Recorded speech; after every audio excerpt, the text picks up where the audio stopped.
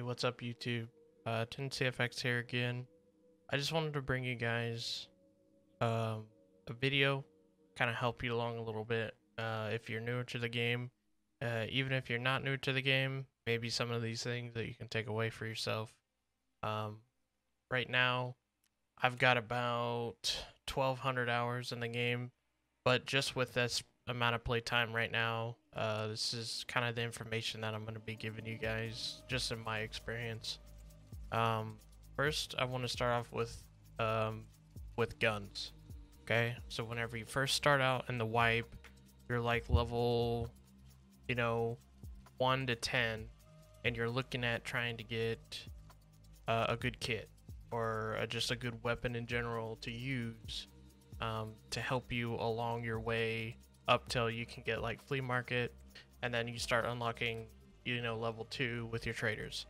I feel like this is the part in the game where it's most stressful. The hardest part of the wipe is just getting started, starting that snowball up and getting along. So I'm gonna show you guys a few weapons that are gonna help you along early wipe, and they are amazing with good ammo, and we'll get into that here in a second. The first one is the OP SKS. Very good weapon. Right here. And again, this is all level 1 trader stuff. The only thing that you could add is the hexagon, the sound suppressor, if you want to go suppressed, but that's only if you find it in raid. It's quite an expensive silencer, as you can see, and you can't even get it until you're level 3 with skier. So if you find that in raid, cool. You guys want to go silenced, go for it. But right now, this is what we're gonna have. So we got a 20 round mag. This is very important. The internal mag, I believe, can only hold 6. Which, no, it's actually 10. But the thing about the internal mag is that you cannot remove it, right? You just gotta feed it, essentially, 1 round at a time. Whereas with this, it's got 20 rounds and it's already loaded, good to go. All you gotta do is have another mag in your tack rig. So we've got the dovetail mount, so that way we can have the reflex sight, which this is personal preference. There's a lot of pretty good sights out here. Like this one is not too bad if you want to go really long range. Most of the time, early wipe though, you're gonna be fighting kind of up close. This is my next go-to right here. This is a really good sight. OKP 7 reflex.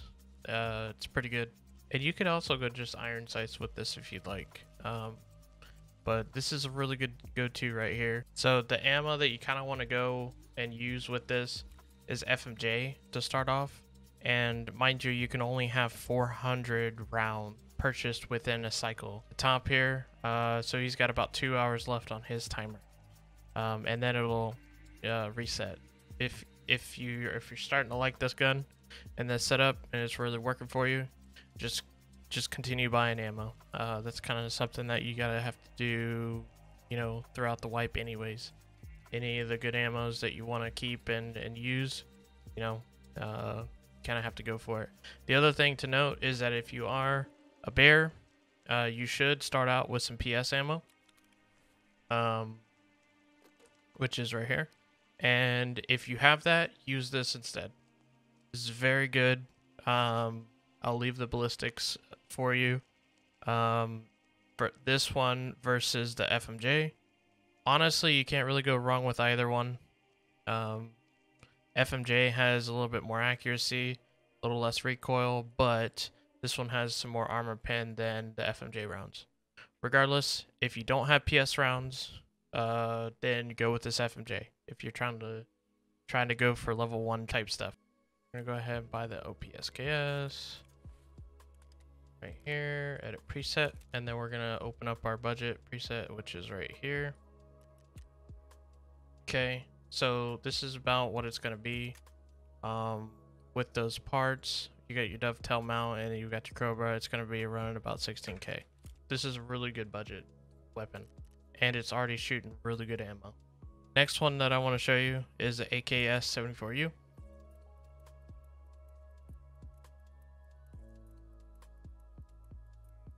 And now we have a few of these. I'm gonna show you this one. Okay, so there's a couple different builds that you can do with this. This is one. This is a really common starter weapon, level 1 trader weapon that's really good. So first off, we got the Goliath, which you can kind of trade off with the B11 handguard if they are not sold out. Sometimes this handguard is sold out pretty commonly. We got the RK6, which again, you can buy that from gear. We've got just the normal flashlight, which again, I'm going to cover that in another video, another beginner's guide, but flashlight's extremely important in this game. If you don't have a flashlight and you're going against a flashlight, you're most likely going to lose the engagement. It's just OP. We just got the normal 30 round mags. You don't need anything more than that. And then again, we've got the reflex sight. The one thing that you need to get is this legal Arsenal Pilgrim rail dust cover. The sight that you could go with here, I choose the reflex sight again, the Cobra. Cobra's just really good early wipe. You can't really go wrong with it. But you guys have a few options that you can go with here. You can, you know, still go with the OKP7 reflex sight, which is really good still. So the Mars is pretty good too. This one, if you're wanting just a red dot, this is a pretty good one. But if not, just go with the original one, the Cobra. Cobra's really good. It's got a really nice field of view for whenever you're looking down the sight. You know, and it's not really cluttering up your screen. And you can also buy them from different traders too. So like the AKS-74U, you can buy it from Mechanic for 25k. You also can buy them from Prapper. So if you're trying to get some money spent with the trader, you can get them from either. If you need the extra money spent with Prapper as well, you can buy it from him. The other thing here is this barter, or if you're just wanting to get a suppressed AKS, this is a good option too. And then there's a few differences between the AKS-74U and then this 74UB. I think the dust cover is a little different. So 24k off the top. We'll go ahead and buy one of those because just to show you, we're gonna edit the preset. And by the way, make sure you guys get your workbench and your hideout as fast as you can, because this is really helpful right here. So we're gonna go again with the Pilgrim. We're gonna go either with the B11 handguard, and I'll show you guys what it kind of looks like if you did that. So you do that, the 25 ring, and then this the flashlight. The next thing is the scope. So again, you go with that. You could go with the Mars, you could go with this Cobra, doesn't really matter. It's kind of personal preference. Then so this is this, which will run you about an extra 13k with those parts. Now if you go with the Goliath, you have, let's see, RK6. We're gonna put the ring, and then we're gonna put the flashlight, and then now we're good. We're gonna assemble that by parts, so 17k. So not too big of a difference. It's just really if this handguard is out of stock and vice versa. If the other one's out of stock, just buy this one, and you're good to go. There's really not too big of a difference when it comes down to ergonomics or vertical recoil or horizontal recoil. It's gonna be pretty much the same. So hopefully you guys enjoy these two builds. Kind of ammo that you guys want to be using when it comes down to that is PS, if you have it. I know you can only get that at level 3, but if you're a bear and you start out, you should start out with some PS. Highly recommend that you guys use that. It's very good. If you can't, get PRS. PRS isn't too bad, but it definitely doesn't do the same as PS. So if you don't have PS, use PRS. You can also use PP rounds. PP rounds is very good, but as you can see, they're pretty expensive. So PRS. US, you could also do. Right now, it's currently out of stock. This is also a really good alternative, and it's mainly because the recoil reduction and the durability burn is a lot less on your weapon. So US PRS, you can't go wrong with. Use PRS if you can't buy US, and use PS if you have it and if you find it in raid. Next thing we're going to go on to is our armor and kind of the kits that you guys are going to want to rock. So when it comes down to armor, you know, your earpiece, headwear, your tack rig, all that stuff. Okay, again, this is in the mindset of very early wipe. You know, you're like level 1 to 15 before flea market. Okay, these are going to be kind of, you know, a go-to for kind of what you want to do. So earpiece, so skier, level 1. I highly recommend this M32 headset. Just my personal preference. I think me personally, it just sounds better for me. And that's another thing about these headsets, is that it's really just personal preference. I'm going to show you guys kind of the options that you have. So skier, he's got the M32s. It's at 28K. You've got Ragman, which he's going to offer you guys the barter for the GSSH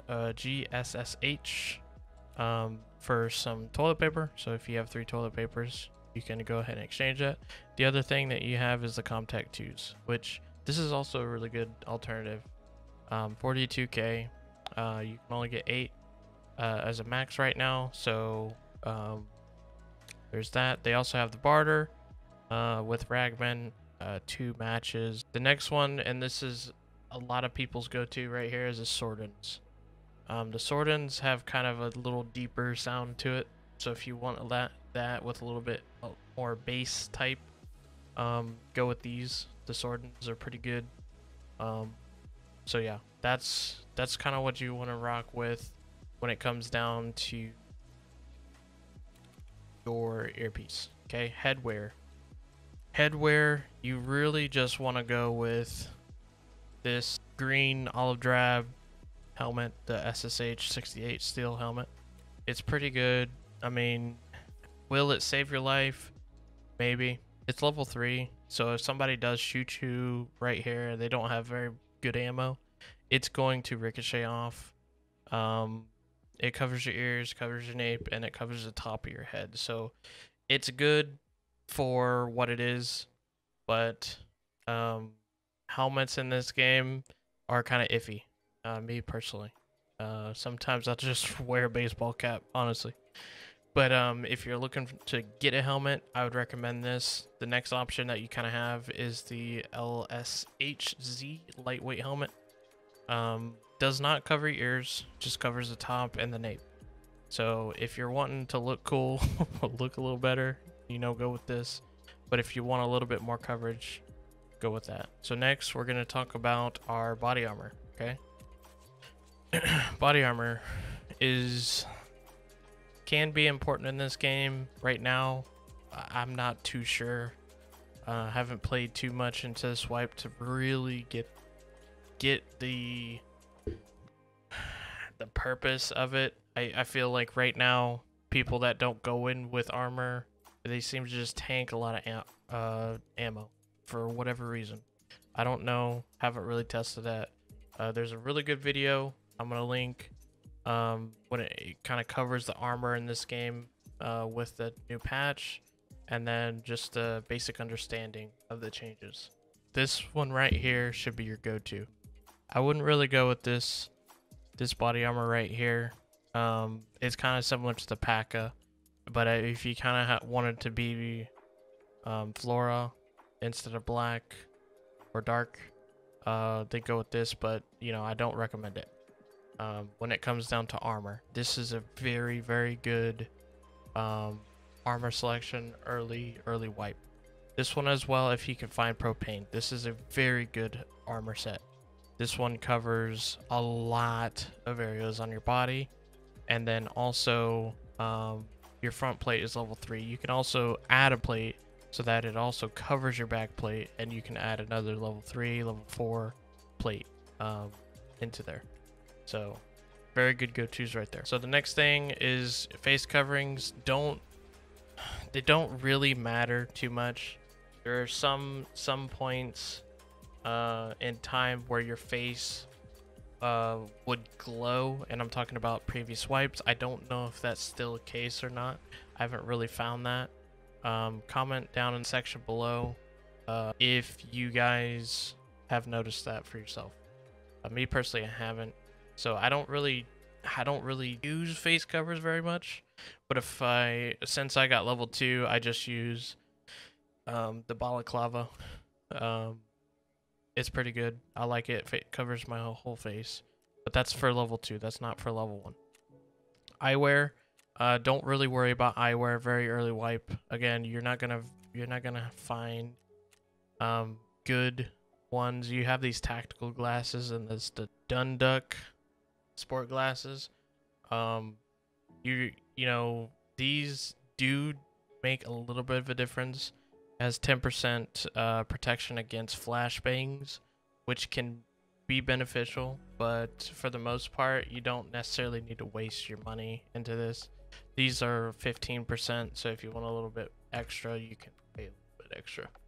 Now, tactical rigs, okay? Tactical rigs. If you find these tactical rigs out in the world, or you pick it up, these are amazing. I love these. We call them diaper rigs, and it mainly is because it looks like a diaper, like a big diaper. It's got level 4 chest, groin, and then on your back, it's got level 2 for your back and your groin. It just covers a little bit more. It's categorized as an armored rig, so you don't necessarily need to have body armor with this. Your tactical rig is your body armor, so good choice here. I do this whenever I'm going to woods, and I'm not rocking a weapon where I need tons of magazines. So that's a good choice for you if you are looking for a good armored rig at the very beginning. The other one is from the trader. Level 1. This is a pretty good rig. Most of the time I'll go for this. So double slots here, and then you've got the single slots. This can be good, especially early wipe. You've got 2 magazines here for you to reload, and I'm talking more so like the AK. And then you've got some slots that you can put some meds, put ammo, you could put a grenade.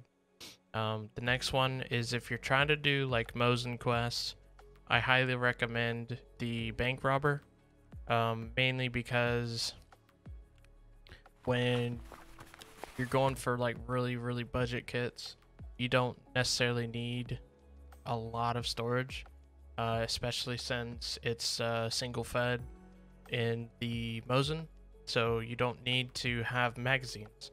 You just need to have ammunition either in your pockets or in the tactical rig, so that way you can grab it and then feed it into your weapon. These other ones, I mean, really wouldn't recommend.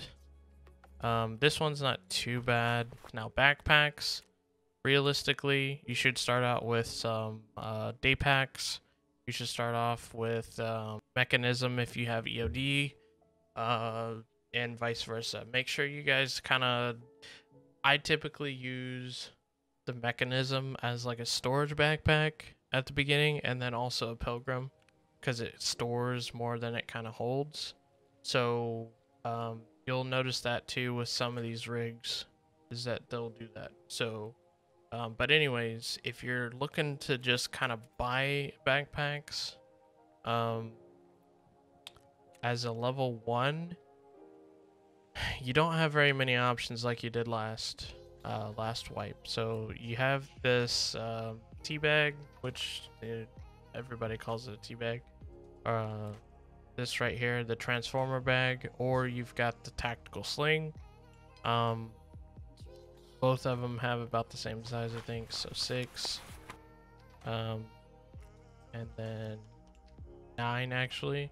So definitely I would go with the tea bag over this. I would really only use this for a good example is the factory quest, where you've got to go in and you have to fix the panels on the walls with the toolkits, right? I would bring in like a tea bag just to do that. So I really would never buy any of these bags for normal raid. What I would recommend for you to do is to just go into a scav raid and then bring out like a scav backpack. They're everywhere. You'll find scav backpacks all over the place. And also, most of the time, you'll spawn with a scav backpack or a backpack in general. So, to satisfy a backpack for the kit, just do a scav raid. You'll find it somewhere. Now, we'll talk about the pouch here. There's a certain combination that you guys want to kind of do here. So, at the very beginning, now it does depend what kind of pouch that you have. So, I have EOD, so I have a Gamma. If you have an alpha, it's a little bit harder, right? So you'd only have these slots right here to be able to use. What I would recommend, always carry a surgery kit in your pouch, okay? This is very important. Another thing is your meds. You want to have meds in your pouch as much as possible early wipe, so that way you have meds at all time. It's more so gonna save you time and money because it's in your secure container, right? You're never gonna lose that. So CMS 100%. The AFAC, you could put that in your pockets or your tactical rig if you have a pretty good amount of meds, right? So at the very beginning, you're gonna have a bunch of car kits, which are these right here. These are pretty cheap. You can buy them from therapists for 11K.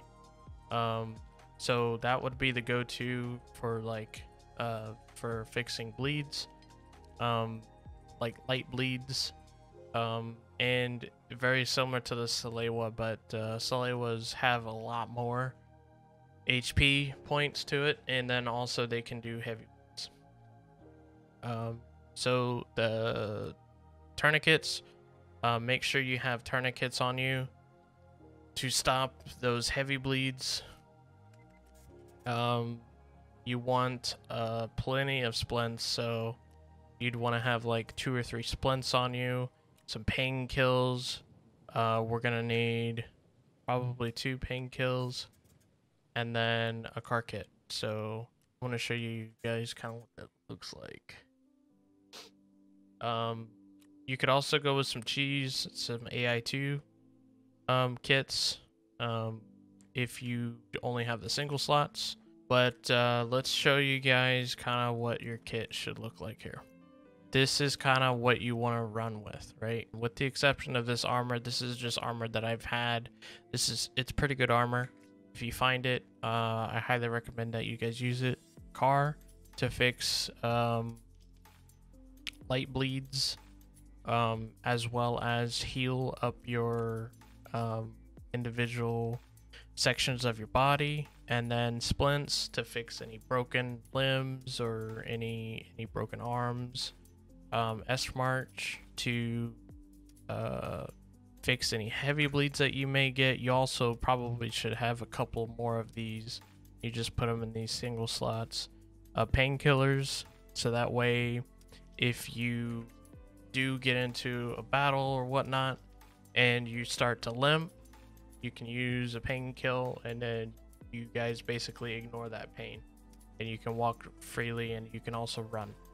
AI2 just in case you need a little bit more HP. and you like run out of your car kit essentially. You've got a little bit more meds to heal up certain areas of your body. And then down here in our container, we're gonna have some sort of source of pain kills or an extra pain kill. Right now I've got a golden star. Golden stars are really good. You're really not gonna find these very often. This is something later on that you may find. It's really good for metabolism. The hemostat has just another heavy bleed. Not everybody will have this. This is like a little bit further along. You'll start unlocking these. CMS, you should have a CMS at the very beginning, and if you don't, highly recommend you guys find one. You guys need this so that way you can do surgery.